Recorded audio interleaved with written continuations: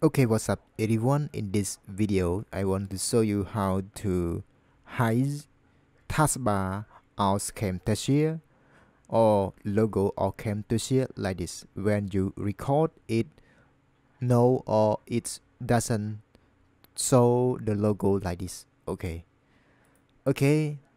go to the tool. Go to the tool before your recording. Go to the tool and select the option.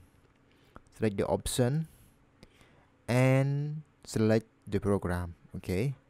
And select this one, minimize to, select change to system tray.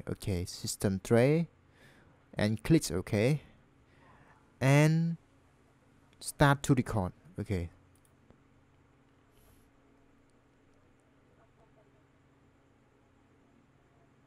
Okay, now it doesn't show the taskbar on bar, so it's so like that.